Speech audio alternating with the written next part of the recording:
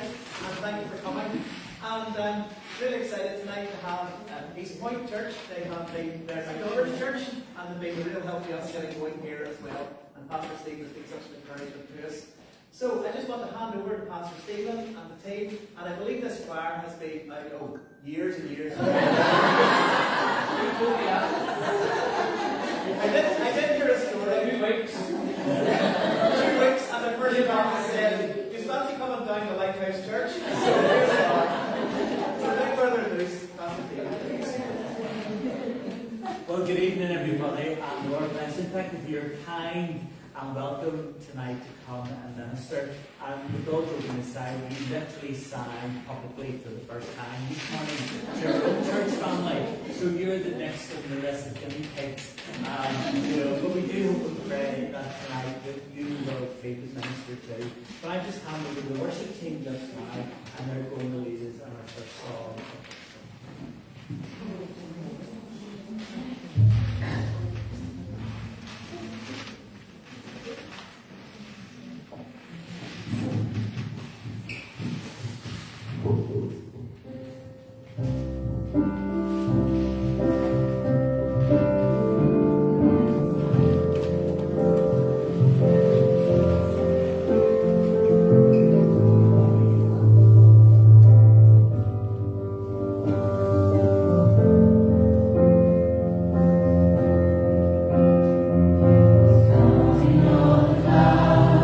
He's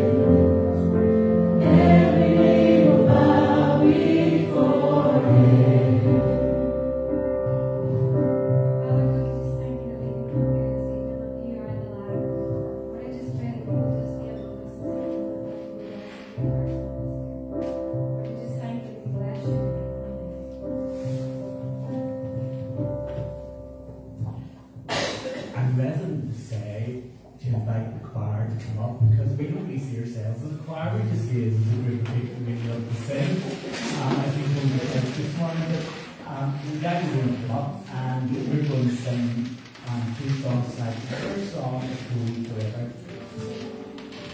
And as the cards come just now, we're glad that we hear the God we can worship.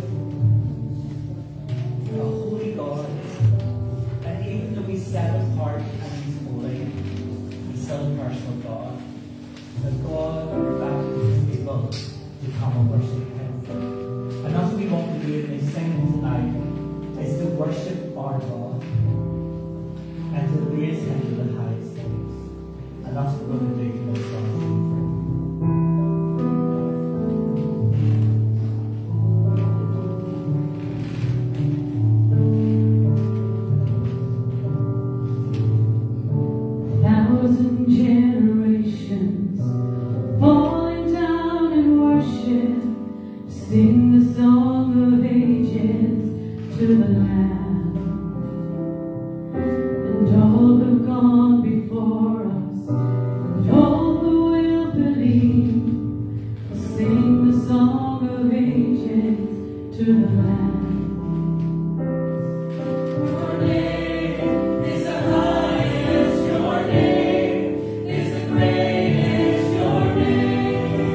Stands above it all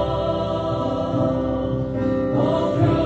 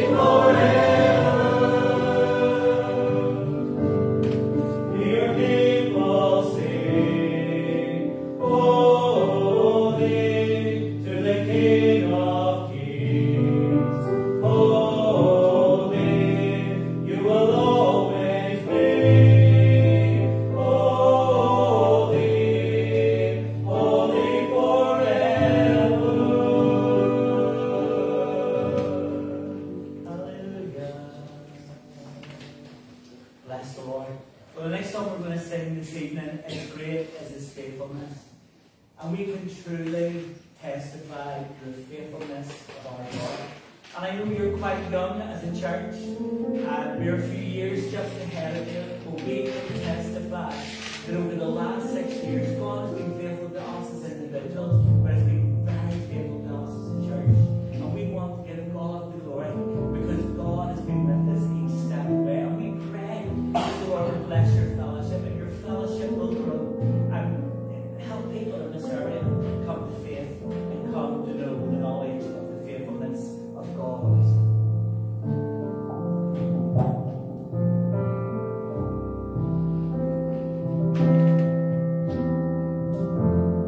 If you have felt the dark of night, questioning what is out of sight, He is the answer, He is the light.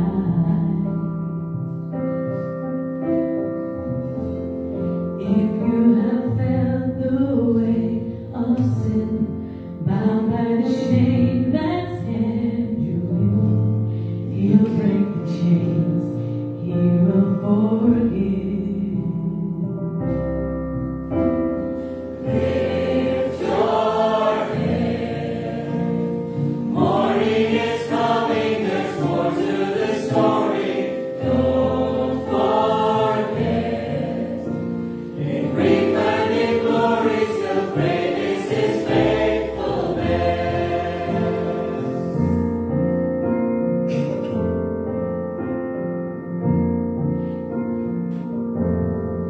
If you felt broken and betrayed, no one to trust, alone, afraid, He'll comfort you, He knows your name. If you wrestle with the ache of loss, guidance has been your road to walk. He bore your pain, He bore your cross. Lift your head, morning is coming, there's more to the story. Don't forget, in grief and in glory, still great is His faithfulness. He is present, helper, keeper, great is His faithfulness. Perfect, sovereign, fortress, great is His faithfulness. Abba, Father, comfort, great is His faithfulness. Redeemer, restorer, sustainer, great is His faithfulness. Wait on Him, rest in Him, come find your peace again. Trust in Him, hope in Him, great is His faithfulness. Wait on Him, rest in Him, come find your peace again. Trust in Him, hope in Him, great is His faithfulness. Lift your head, morning is coming, there's more to the story. Don't forget, in grief and in glory, still great is His faithfulness. Lift your head, morning is coming, there's more to the story. Don't forget, grief and in glory, still great is His faithfulness.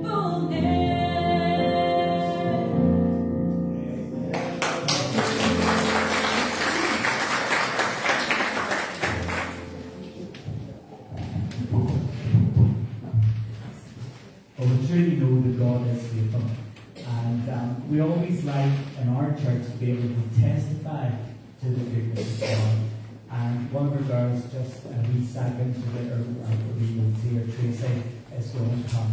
And Tracy is going to share her testimony, her story of God's faithfulness to her. And once again, just to say thank you so much for allowing us to come and minister to you tonight. We really do appreciate that. Thank you, Jason. Good evening, everyone. My name is Tracy Marley, and I was brought up in the Belgian estate. I was born in 1965. My mum and dad named Jim Murray, and I have two older sisters, Kim and Mandy. We moved to Belgium whenever I was 3 years old, so I've lived in Belgium most of my life. And I just couldn't grow up in a better place. Where we lived, we were surrounded by lovely Christian people. We just seemed to be all our neighbours were Christians. And just I knew throughout the years, all the neighbours had all been praying for us. But there was a lady who I used to go to her house called Helen Lee, and she lived in Culross Drive in Ballybeen as well. And she used to have wee meetings in her house, and she was telling us all the wee Bible stories and teach us all the songs. And of course, you always got to be sweet at the end. It was there that I first got saved, and I was probably only about maybe 7 or 8. But I thought if you'd done something bad that week, then you had to go back the next week and get saved again. I just didn't really understand there. But I always remember she had this children's Bible, and there was middle pages, and it was Moses parting the Red Sea, and that just always stuck with me, you know, throughout the years. And I remember Christmas asking Santa to bring me the children's Bible, and he did bring it for me, but I believe it was Helen who had ordered it for all the parents, you know, and everybody had got these for Christmas. Sorry, I'm done. So whenever I was younger, I used to think that being a Christian was just a lot of rules, you know, you have to follow. You don't drink, you don't smoke, you don't be cheeky, don't go to the cinema, and you certainly don't be going about having a good time. So me and my sister Kim and Mandy were very close, and we had a great time growing up. We used to always sing all the wee songs. One was washing the dishes, one drying the dishes, one putting away. We were always singing just all the wee choruses that we learned. They used to always try to sneak off without being said I was scared, but my mum used to make them take back. We used to go to the Pentecostal on the Cumber Road on a Sunday night, and it was, I think we went as one of the fellas outside there looked like Elvis. He just used to start on that campus.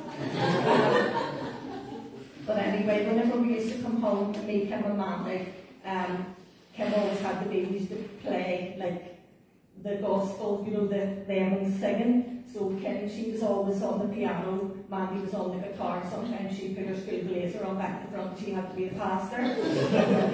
I was given a tablet box, that was my tambourine, I was just had to stand and shake it. But my mummy, she started going to church, but it was my daddy who got saved first in 1988, and then a few months later, my mummy followed. But mostly everybody in Ballybeen would have knew my daddy because he was a bit of a bad rascal, I could say. And whenever everyone heard that he had got saved, they were all going, oh, he'll never stick that, Jim Murray, no way, he'll not do you out of drink. But he did, and you know, in our whole family we started to see the change in my daddy, you know, and he was always saying, come on, you need to get saved, you need to go to church, and you need to do this and that. And we just like rolled our eyes and went, yeah, we're going to the discos and Bangor, we had no time for this church. But it was just a complete change in our whole family. And when you know when Daddy had been sitting reading his wee Bible and he had his music going, you know, but he was always going on, you need to get saved. So I went to Ballymun Primary School and then Ballymun Girls High, and then I left school at 16 and started to work in Fisher Valley. It was a seatbelt factory. But even when I worked there, there was a wee lady called Anne, and she was a Christian. You know, she was always telling us wee Christian scriptures and singing these songs to us. And even one time I went to the Grand Canyon for Marie Curie, and I teamed up with a man from Banbridge called Frank. Well, Frank was a Christian as well, you know, and he was going to the Grand Canyon singing all these songs. It just seemed I was always surrounded by lovely Christian people. So I got married in 1987 to a boyfriend who I had been home with from I was 15. I was blessed with 2 beautiful daughters, Asia and India, but my marriage failed. There was just a lot of hate and a lot of anger there. But I'm not going to go into that tonight because it's not really about that. It's about more what God has brought me through and how good He's been to me throughout the years. So even when I didn't realise that God was being just really good to me, and getting things out of my life that weren't meant to be there, people who weren't meant to be there, things that were happening. I always seemed to have God looking out for me. But I always had this like a lonely feeling. I lived at home at my house with my 2 daughters, but I was always really lonely, and just I couldn't be in a place like this and just always had this real lonely feeling, and that's what I used to call it, my lonely feeling. And no matter what I would do, I always used to feel, oh, I want to go home to my mummy and daddy, because they'll give me a hug, and I just want to be home with mummy and daddy, but I couldn't, because I had 2 kids of my own. I had to be an adult. So I started going back then. It was probably like in the early 90s, went to the church with my mummy and daddy, but really I was only going there for the company, because I just thought I need to get out of the house, and if I go there, there'll be people to talk to, even though I still feel lonely. But when I went to church, I just thought, all these people have got their lives together, you know. I felt I wasn't good enough. I was ashamed, just because I had a failed marriage, and I just thought, you know, I wouldn't be good enough to go with any church with these people. They're all there with their husbands and their lovely families, and here's me like on my own with my 2 daughters. But really, none of us is perfect. You know, church is a hospital for sinners, and by the stripes we're healed. My daddy and my mummy and daddy, they were very good to me. My daddy, he'd always knew whenever I was feeling down, and he'd watch for me coming and give me a big hug. He just seemed to know, you know, as daddies do, they just know when you're not feeling great. But they really kept my kids for me, so as I could have been out with my friends. But then I had to come home to an empty house, because they would have kept the kids overnight for me. And it really wasn't a good time, and I just thought, I'm never going to get through this. How am I ever going to get rid of this feeling? This lonely feeling. It was just awful. I'm just used to get into bed at night and used to think, oh, this is awful. How am I getting through the night? How am I getting through the day? But I did, I got through it.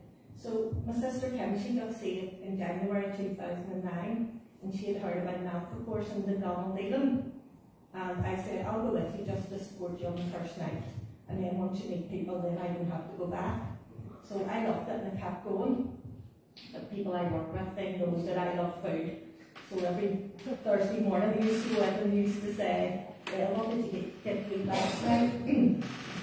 But for a few weeks I'd been feeling really unsettled, couldn't sleep, didn't know what was wrong with me. It was just like running about now. But I didn't realise I was under conviction too. So on Wednesday, the 8th of April 2009, I got out of bed that morning, and I sang the wee song, this is the day that the Lord hath made. And I just knew that was going to be my day, this is going to be my day. So I walked to the Donald Leland church that night. I was on my own because my sister was on holiday, for a change. So I said to myself, whoever's at that door, I'm going to ask them to pray with me. And it was one of my friends who I had been all through school with. He met me at the door. I'm so glad it was him, because I felt he knew me and I knew him so well. So he prayed with me and I got saved. So I was just so full of joy. Just couldn't wait to phone everybody to tell them. Just wanted the whole world to know I've got saved. It was when I asked and met some girls who I knew, and was like, you have to get saved. It's the best feeling, you'll never feel like this. So my lonely feeling went away. So I just felt like I'm on top of the world.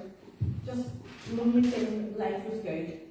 So about a year and a half after that, I got saved, my daddy took sick and it was cancer. Sorry, about 5 days before he died, he got moved to Mary Curie, and me, my mummy, and my sister Mandy and Kim, we were able to stay with them the whole time. We sang wee hymns and played gospel CDs, and we were all together again, just as a wee family of 5. It was just like as we were growing up, you know, we were all together again.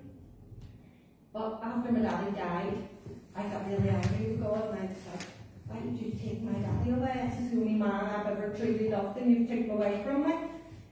But I knew I was always going to go back to church, and I knew my daddy had been going mad, that I had stopped going to church. So I came back. Pastor Stephen then had started in the healing, and I went and met Pastor Stephen, and I remember him saying, he said, I haven't been in church for ages. He said, well, I'm only starting here, come on, we can do this together. So I said, right, that's it, I'm going back to church. So it turned out that we started our wee church in Eastpoint. And Pastor Stephen, of course, he's my pastor. Pastor Stephen's mummy was a lady whose house I had went to when I had first got saved as a wee girl. You know, it was like, oh my goodness, it went the whole full circle.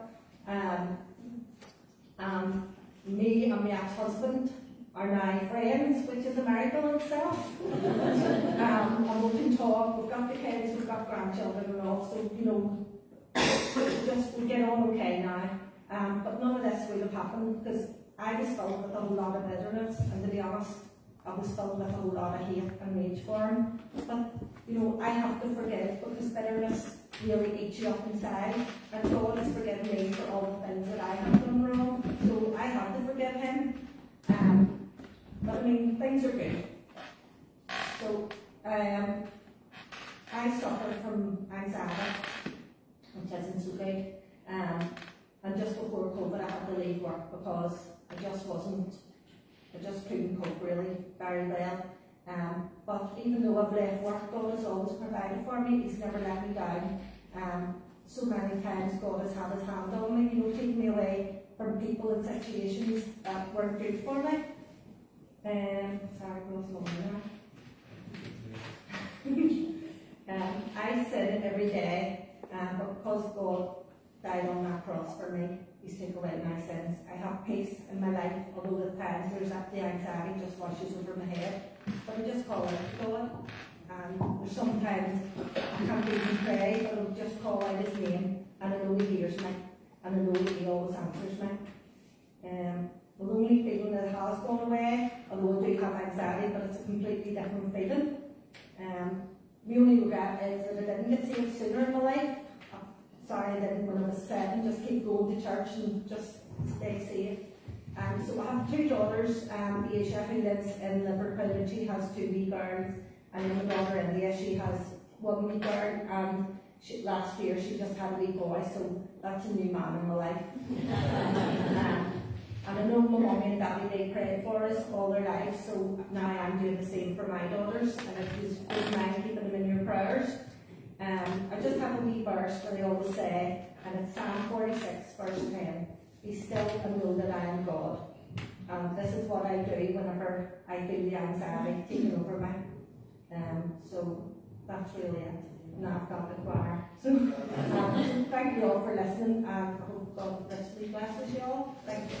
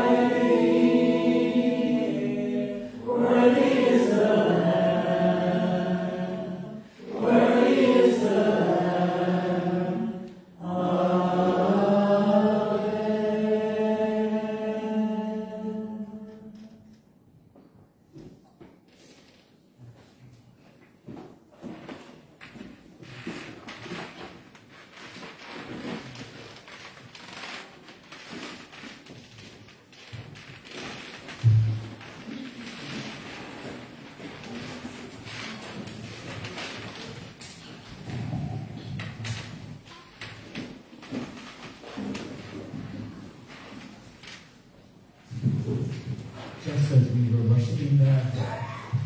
I thought the Lord said to me that there's somebody here tonight, and it's been said over your life more than once about still waters run deep.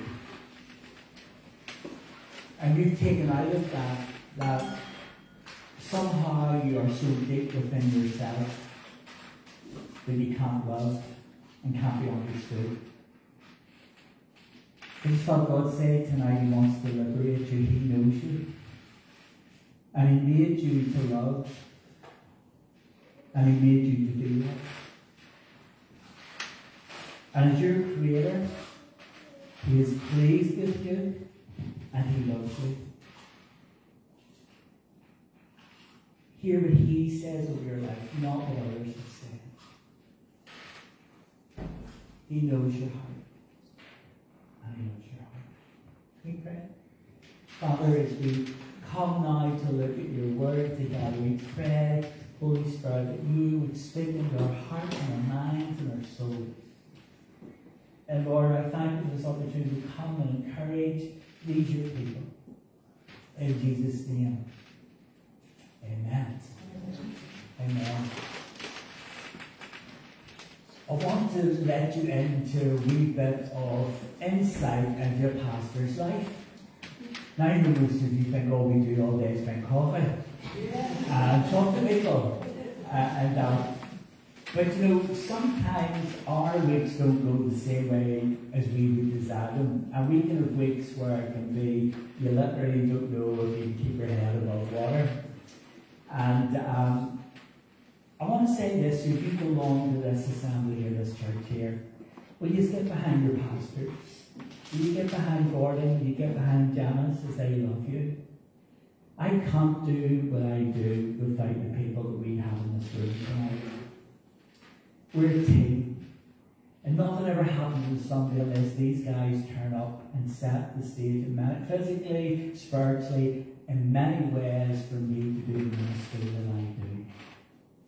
They are such a support and such an encouragement. The scripture says, you know, to encourage your pastor, to honour your pastor. And you know, you will make your pastor's life much more easier if you get in behind them and pray for them and try and take some of the administration away from them to allow them to do the work of ministry. And you need to pray a double portion on your pastor, because if he's working full time as well and doing this ministry, that is a lot. So get behind them and really, really support them. Because you know in the ministry, it can only take one thing to change in a week, and that was not due for the whole of the week. And I had one of those weeks last week or the week before, and I know some of you have shared this with already. But we had a funeral on the Friday in church, and normally Fridays and Saturday are my study days. They're the days I get before the Lord and prepare the word for a Sunday morning.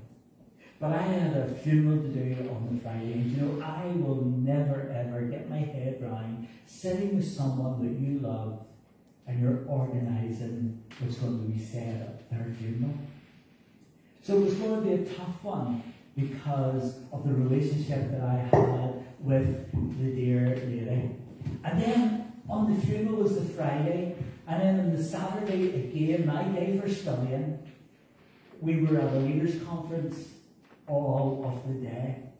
And I'm thinking in my head, normally by Friday and Saturday, even though, you know, during the week I'm doing visitation and organising other meetings and doing lots of other stuff, but I'm always thinking ahead to think about, well, what am I going to be preaching on Sunday, and thinking that through in my head. But Fridays and Saturdays of the day, I really knuckle down and I try and get the word written over those couple of days.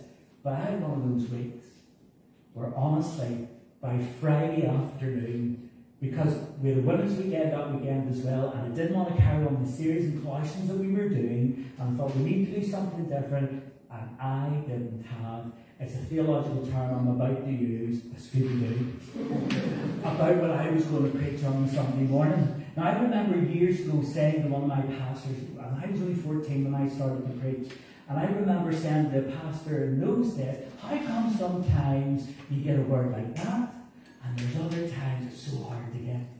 I remember saying to my son, The Lord sometimes wants you to do a bit of digging. And often that's why we're in the study and we're researching and we're looking at God's Word. And then there's other times I think the Lord responds to surprises.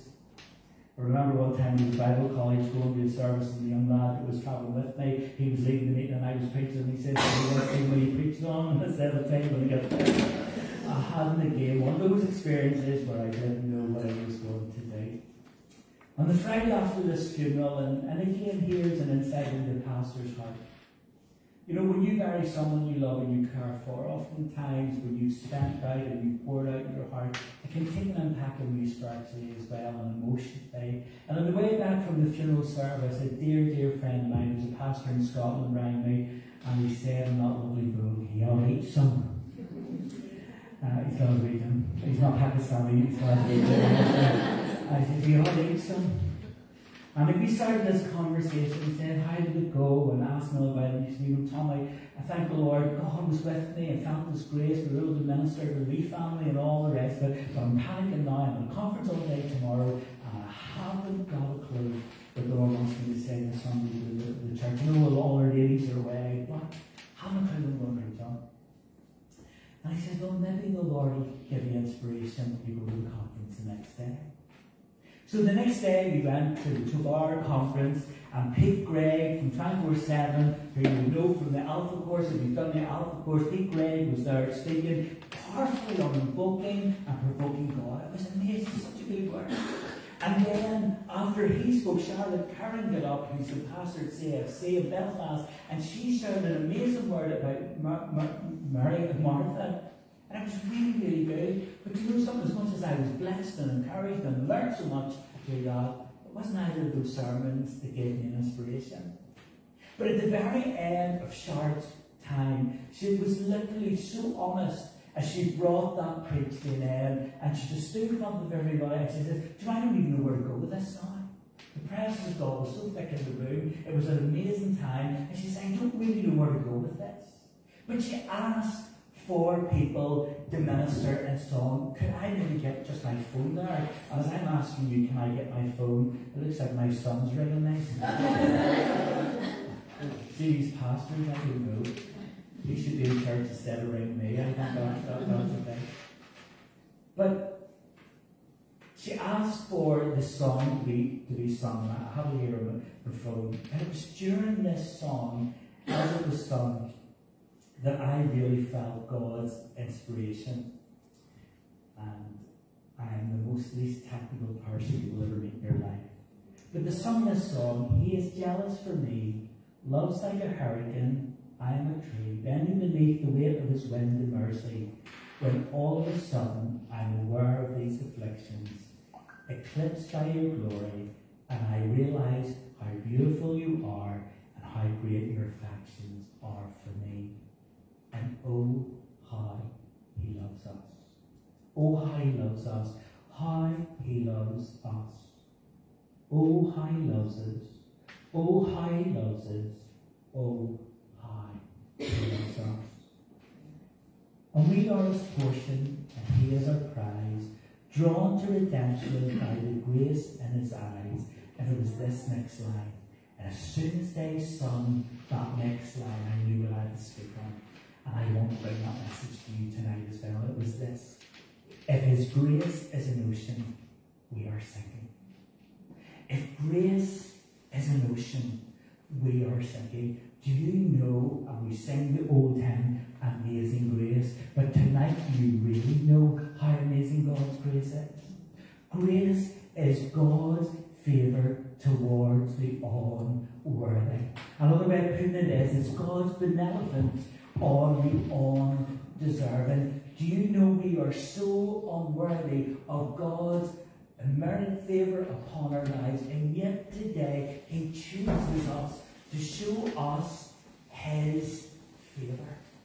Now, the funeral that I did last Friday, or Friday week ago, the lady, I've known her from I was about 14 years of age. We were in church together, and as soon as I rekindled that relationship with her years after being away in Scotland and South County Down ministering there and all of those things, after not seeing her for a long, long time, she was at this stage a grandmother. And I could tell from the very first day we met, there was one grandson in particular who was definitely her favourite. And do you know how I knew? She just kept talking about it. Her favourite, her boy, her baby. And it made me think, and our church family know about this, I have a testimony. It's a wee bit like Timothy. Because like Timothy of old, I have a godly mother and godly grandmother. And both of them are with the Lord in heaven. And it was lovely to hear that testimony of our wee Helen sharing our wee home in Ballybay, opening the doors for the children to share the gospel. But see my wee granny. Let's just put it this way. There was no doubt there's three of us. Two sisters who are twins that are older than me, the terrible twins, lovingly known as. And then me. I was the wee boy. Well, I was my granny's favourite. I walked into the room, and wee Granny Lily's face was just light up. I was the love of her life. I was thinking about this today actually. There's a photograph somewhere, and it's the day my sister got married, Marina, and I gave Marina away. We were one parent family. I gave my sister away. I was only 16, you know, hardly shaven, and there I am giving my sister away. And there's a photograph of me standing between my mum and my granny. And my wee granny's looking up at me like this. And she said, "That's my boy. That's my son." She just loved me. And you know something? You daren't say anything about her wee Stephen. I was telling church this story. I'm nearly embarrassed to tell this story, but I'm going to tell you it anyway. But I was at the first church in Scotland. It was a new church. They'd never heard of the denomination I worked for. And oftentimes when they heard my accent, the reply was, "Okay, Father O'Neill." They heard the Irish accent and automatically they thought I was the local priest. Or they often thought we were an American church. So when it came to get your own building, we paid with 4 or 5 different buildings, and we actually bought our own building, and we were doing the opening of the building. I thought in my, I don't know, stupidity or if it was wisdom or what, these people need to know that we're a bona fide church. So I decided, and in the denomination I used to work for, we weren't big into dog collars. But you know something? I know dog collars sometimes can put up a barrier between people, but there's times when they're really useful. When I was 23, 24, going on the gynae ward, it was very useful. Because I normally got, "No, son, you can't come in to see your mama," you know. Or when I was going into prison, I always wore one. I was always afraid they would hear it was from Ballybay and they wouldn't let me out again. A collar was useful. And I thought, whatever this article the local paper's going to do about our church, if I wear a collar, then hopefully people will realise that we're a proper church and we're not a cult. So anyway, that went to the thing. And my granny got to see this photograph. Well, nothing would do that wee Lily had to have a framed photograph of her grandson wearing the collar. I honestly used to think my granny, only for the fact my granny was from the Shankill Road, but my granny used to say mass in front of that photograph. They would have home and see the poke up in the wall. I used to think of that. I used to think, "Granny, you take that down before you would never see that photograph." But nothing would do that wee Lily would have her grandson up in the wall. But we have a family friend. He honestly, he's such a turn. But he would come with my mum to see my granny, and he would start winding up wee Lily. And he would say to my granny, "Look at him up there, I got to read mountains tonight. He's some character, he is. I bet he's put his hand in the oven every Sunday." Well, wee Lily would start, "Don't you say that about our Stephen. Our Stephen's a good man. Don't you dare say anything about our Stephen." And she would go to North the night and the only way the Shankill Road lady could. But you know the reality of it is, Stephen's not a good man. I know my fault. I know my failures. And it's not funny that the people that we really love in our lives, because we love them so much, we try to hide sometimes who we really are from them. The two sisters were recently, my sister in England was over home, and we had them and their husbands down for a meal at our house, and we were sitting around the table, and just like you mentioned earlier on about the antics maybe you and your sisters get up to, I heard for the first time some of the antics that my two sisters get up to when they were at college. And I sat back and thought to myself, that's why I was my granny's favourite. These two are terrorists. That's why I was Lily's favourite. things in our lives we would hide from those that we love. And sometimes we think we need to hide those things from the Lord as well. But here's the newsflash. He's only present. He was there when you get up to the worst day of your life. He's omniscient. In other words, he's all-knowing. He knows every single thing about you. But here's the amazing thing. He still chooses to show you his favour. He has still set his sight upon you, and he desires to show you his favour. It's immense. That's why I thought this song was amazing. If it was water, we would be drowning in it. Isn't grace for us is so amazing? And tonight I want to share simply with you, but we'll like for time, 3 things about the grace of God. Here's the first one. It's grace to save us from our sin. For by grace you have been saved through faith, and this is not of your own doing, it is the gift of God. I was speaking about Charlotte Curran, and I always love when you go to a service and somebody's preaching, and you might have heard the sermon topic before so many times, but then you learn something new, or see something new in a different way for the first time. And she talked about how Jesus took off his outer garment to wash the disciples' feet. And she connected the garment of Christ with the power of Christ. Do you remember the story where the lady would have reached out to touch the hem of his garment and was healed? For people in those days, often Christ's garment was almost like his power. But in that moment and in that time, he, for them in their eyes, really took off his power, and he was really himself with them. He was just Jesus. And he was giving himself to them as a servant, as a friend, to wash their feet. He was offering his whole self. And just like when he went to the cross, and they took his garments off him and they left him naked, basically God was saying, I'm giving you all that I have left for you. By doing so, he was giving us his unmerited favour to save us from our sins. In church just now on Sunday morning, we're in a series in the book of Colossians. Often I will teach a book of the Bible at the time. And we're looking at Colossians, and I just love this. I can't get away from it. I want to share a reading from Colossians with you this afternoon, this evening. And verse 15 of chapter 1 says this: He is the image of the invisible God, the firstborn over all creation. For by him all things were created, things in heaven and on earth, visible and invisible, whether thrones or powers or rulers or authorities. All things were created by him and for him. He is before all things, and in him all things hold together. I want to stop there just a wee moment and interject. You've come here tonight and you think your wee words falling apart. Can I just tell you there's one that's actually holding you together?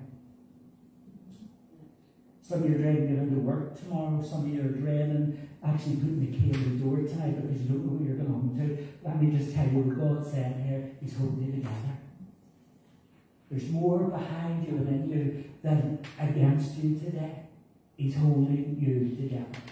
And he is the head of the body of the church. He is the beginning and the firstborn from among the dead, so that in everything he might have the supremacy. For God was pleased to have all his fullness dwell in him, and through him to reconcile himself all things, whether things on earth or things in heaven, by making peace through his blood shed on the cross. He died to make peace between the Father and us. Now listen to these words. Once you were alienated from God and were enemies in your minds because of your evil behaviour, but now he has reconciled you by Christ's physical body through death to present you holy in his sight, without blemish, free from accusation. If you continue in your faith, established and firm, not moved from the hope held in the gospel. God's unmerited favour upon you meant he died on the cross to show you his grace. When you didn't deserve it, he showed you his grace. And here we see how he presents us. He presents us as holy. Now, I remember when I was a wee boy, holy was a man wearing a black suit, a black tie, and a big Bible on his back, and look at his miserable skin. That was holiness. But we've since learned that holiness is actually being set apart unto God. I've shared this with the church family. I remember being a wee Granny Lily, bought me my first guitar.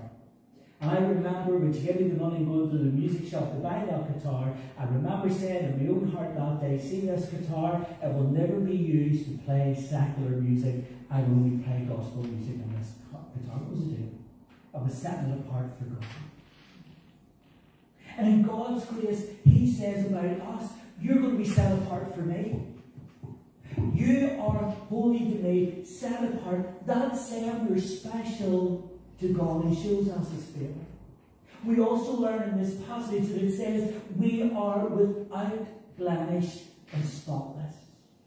Now, I don't know about you, but I know me. And I just said it a minute ago, I know there's times I am not right. And I have done wrong things in the eyes of the Lord. But He has given us what's called a robe of righteousness. That when that goes around us, He doesn't see us, He sees the Lord Jesus. That's how we say spotless and special to Him. Is that not grace? Unmerited favour. I love this next bit. He gives us freedom from every accusation. There's many one could knock up this meeting tonight and rock that door and say, well, you got one boy preaching tonight. Because he did this and he said this and he did the other. But do you know something? Because of character, because of God's grace, I can get the Lord to answer the door and the Lord says, that's my son. That's covered. That's dealt with. Because of God's great favour. We've learned another passage in Colossians in chapter 2, and it's in verse 13 and 14, and I want to read this to you from J.B. Phillips' rendering of Scripture. And it says this, He has forgiven you all your sins. Christ was utterly wiped out. The damning evidence of broken laws and commandments were always hung over your heads, and is completely annulled by nailing it over His own head on the cross. Now, if you're here tonight and maybe you're not normally a church-going person, you probably still have seen an Easter movie. And in Easter movies, we always see that there was a wee sign put over the Lord Jesus' head, and all it simply was, Jesus, King of the Jews. And the only thing they could get on Jesus was that He was the King of the Jews. Now, the significance of this is this. When you did something in Roman times and they were crucifying you, whether you had murdered or stolen or were an adulterer or whatever, the sign was put up above your head, murderer. Faith. And what the Scripture is telling us, because of God's grace, see that list of things that you know you have done in your life. The Lord Jesus Christ, when He went to the cross, He took that and it was nailed to the cross for you. Is it not grace? Is it not unmerited favour that He would take everything that you've done in your life and He would nail it to the cross? That is unmerited favour. Now here's the second thing. My favourite time. Here's the second thing. Grace that blesses. Grace that blesses. Sorry, I'm having a wee moment myself here. My son does an amazing impersonation of my mother, his granny, who's going to be with the Lord. And like I say, my granny and my mum were from the shackle, and my mum was the only person who could say, God bless. And he would still be threatened. But God does bless. And I'm going to let you into how God blesses. I'm sorry, church, for we've been here this morning as well in our service, but you know, this morning we looked at the prodigal brother, actually, this morning, church, and last Sunday we looked for a few minutes about the prodigal sons. And you probably know the story. Young man goes to his father, he asks his father for his money, his inheritance. That was a real slap in the face to that father. Do you know why? He only got the inheritance when the father died, and this boy was saying to his daddy, you're dead to me. That was some slap in the face. You're dead to me. And he takes his inheritance, and we know from later on in the passage that he squanders it in wild living. And then this young Jewish man finds himself in a pigsty, somewhere a Jewish man should have never been because of food laws. And we read in Luke 15 verse 17, and I shared this morning from the NIV, the Northern Ireland version. The ordinary version says he came to his senses, but in the Northern Ireland version it said he called himself home. Yeah?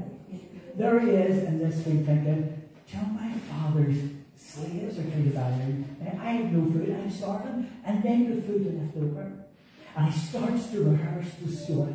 He's going to go back to his daddy. He's going to say to his daddy, Daddy, I'm sorry for what I've done. I don't deserve to be your son anymore. If you could only let me be one of your servants. And there's a lovely part in verse 20 that says, as he was far off, the father ran to the son. Now, there's great significance in that, folks. You know it was not etiquette in those days for a Jewish man to run. Women ran, children ran, but not a man. But he loved his son so much, he lifted up his clothing. He didn't bury your legs as a man, but he bore his legs, and he ran to his boy, and he kissed him in the neck.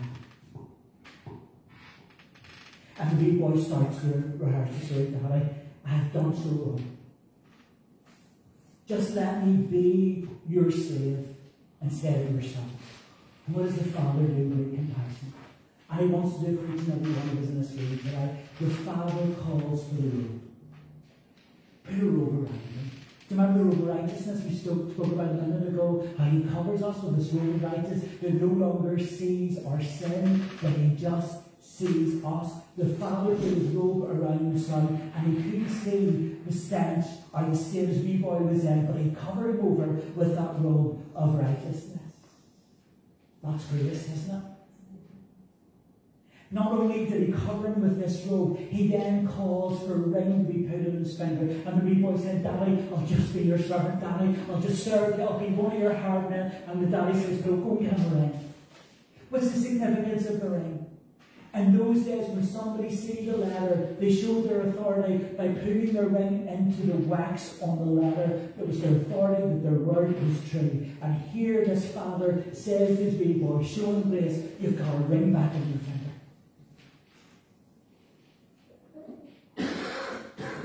And then the daddy says, go and get a wee pair of shoes. What's the significance of that?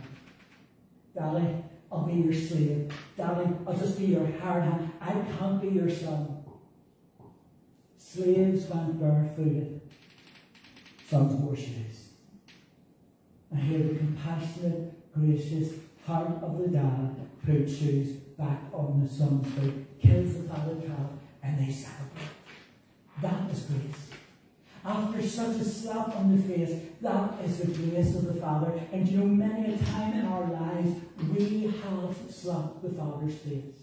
By rejecting him, by pushing away, by misunderstanding his love, and yet all the time, he shows us his favour. There's your robe back. There's your authority back. There's the shoes to walk in as my child and my son. We've all been to weddings. We've all been, if you want to call them, baptism, christenings, dedication, infant blessing, whatever you want to call them. We've been to weddings. And often we'll hear the ironic blessing from Numbers, and it says this, the Lord bless you and keep you. The Lord make his face to shine upon you, be gracious to you. The Lord lift his countenance toward you, and the Lord give you peace.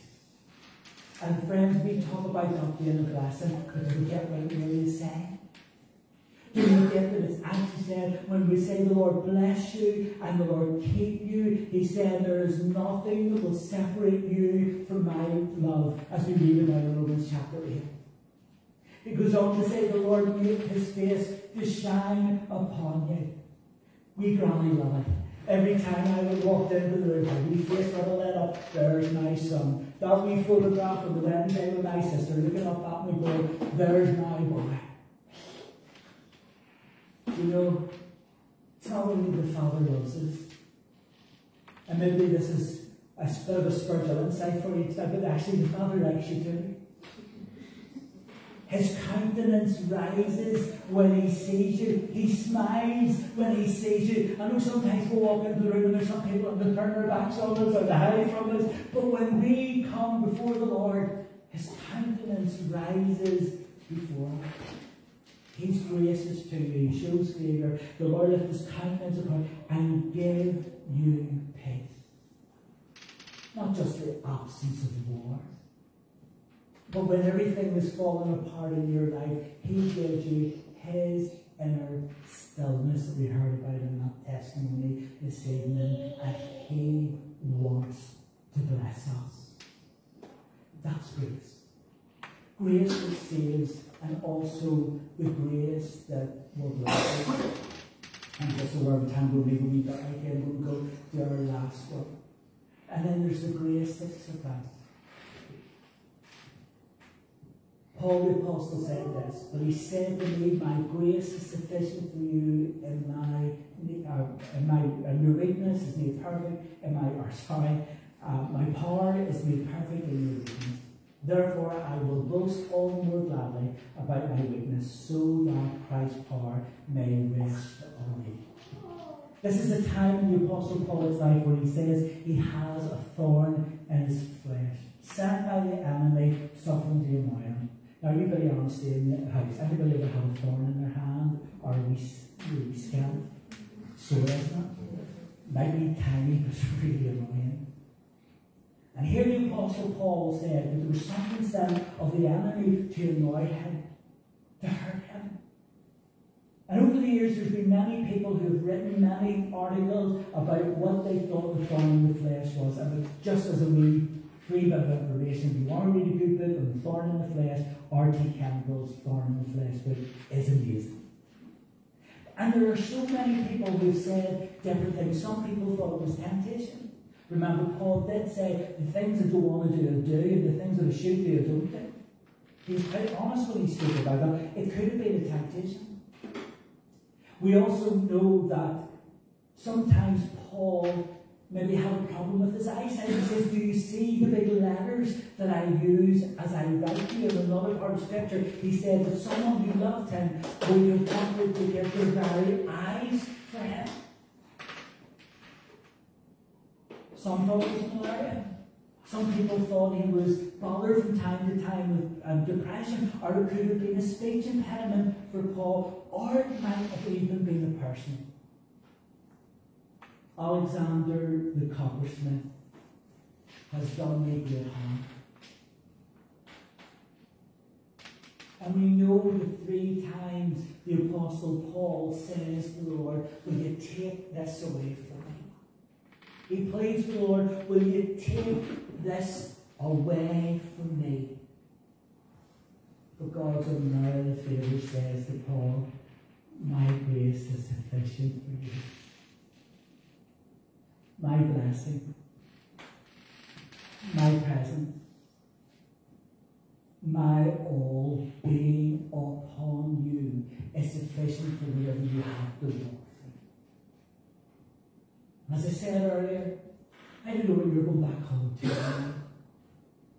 Maybe as you put the key in the door. I remember taking a lady home from church one Sunday night many moons ago, and I watched her wee hand shake. I should put the key in the door. And none of us at that stage really knew what was behind that door that wee lady was doing, or what was happening to that lady. I don't know your situation tonight. I don't know what you're fearful of. I don't know what you're going through just now. But what I do know is this. His grace is sufficient. His grace will meet you there. His grace will take you through. His unmerited favour, even though you might think tonight you don't deserve it. For whatever reason that God only knows, he looks at you and he loves you. He looks at you and he favours you. He looks at you and he loves you. And he wants to bless you.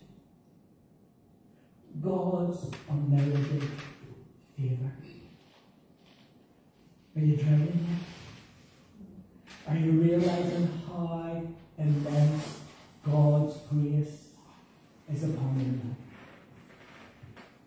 I know the church family here at Eastpoint tonight. I'll be honest, some of them are a bit dubious, but I don't know the rest of you here. I know we stand with God. But can I say this to you? If you've never experienced God's grace, can I encourage you to open up your heart to Him and allow Him to show you His amazing favour? If you are a child of God, know today that the Lord does want to bless you, quite simply because the Lord not only loves you, but He likes you.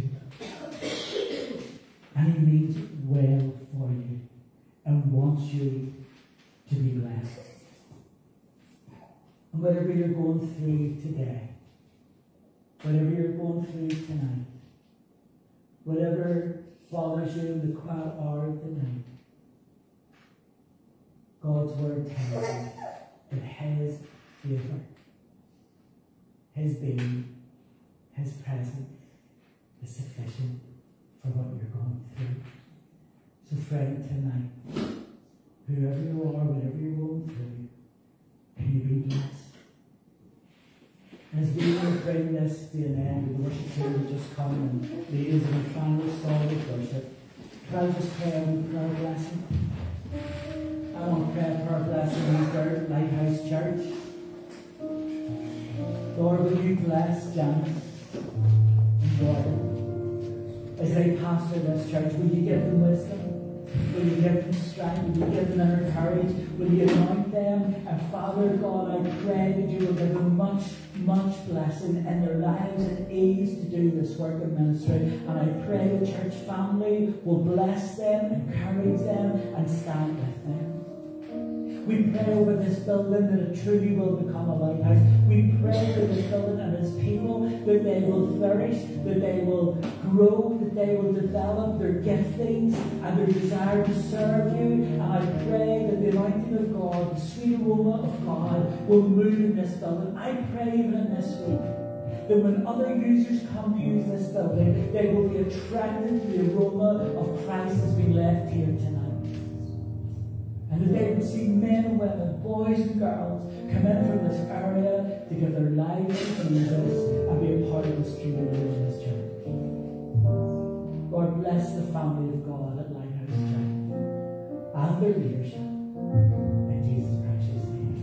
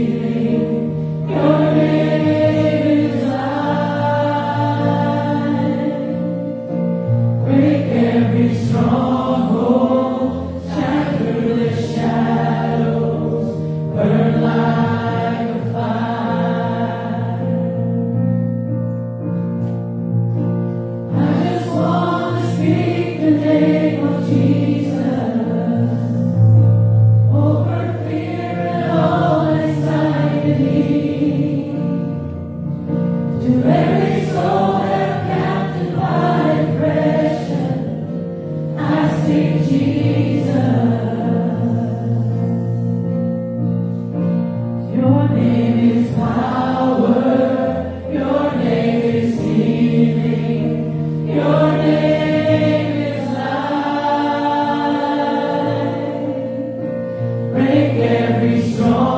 gold, shine through the shadows, burn like a fire.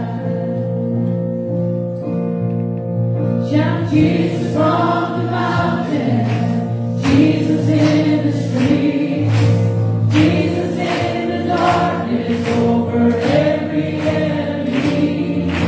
Jesus for my family, I speak the holy name, Jesus.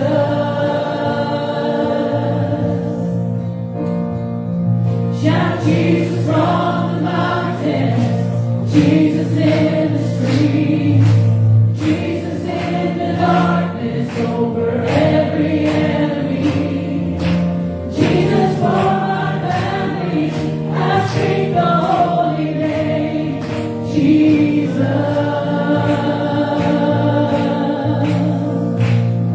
Shout Jesus from the mountain, Jesus in the street, Jesus in the darkness over every enemy. Jesus for my family, I speak the holy name, Jesus. Your name is power, your name is healing, your name is life. Break every stronghold, shine through the shadows, burn like a fire. I just want to speak the name of Jesus over every heart and every mind. 'Cause I know there is peace within your presence. I speak Jesus.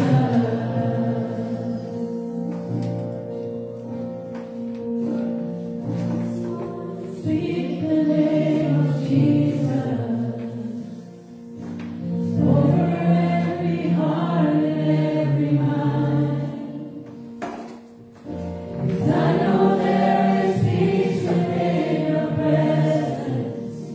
I speak Jesus.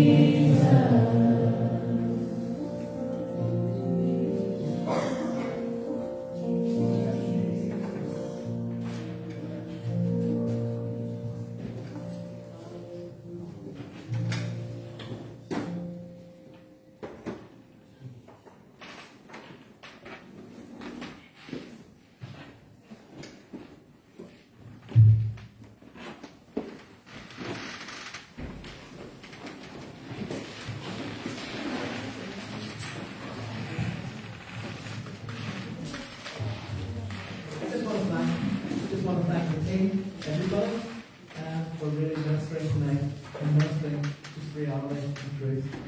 And that's what we stand for here. Just as we're singing that last song, we speak Jesus.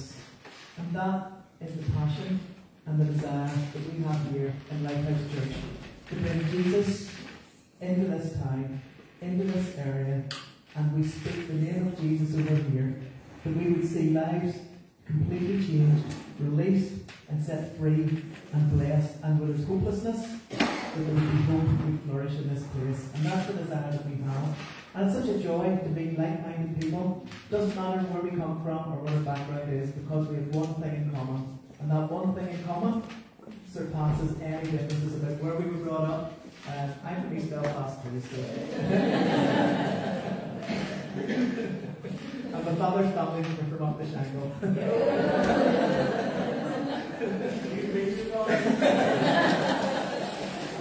But seriously though, this is us, here we are, and you're very welcome. Very welcome. If you're in the area, if you live here, please come meet with us. We're here every Sunday morning at 11:30, and we're here first Sunday night of every month. And so we'd love to see you take part in it. So let's just close the word of prayer. Afterwards, please, just before we pray, we're doing supper here, so please eat us out of house and home if you want to be taking us home again. And let's just pray. Lord, we just thank you for the power of your message, the power of the name of Jesus. We thank you for your amazing, amazing grace, Lord. We don't deserve it, and yet you give it to us anyway. And so, Lord, tonight we pray, touch our lives. Lord, we pray that you would minister to everyone that's come through these doors tonight. Lord, that you would make that difference. You would reveal yourself. Remind us how much we're loved. Remind us, Lord, what our inheritance in you is.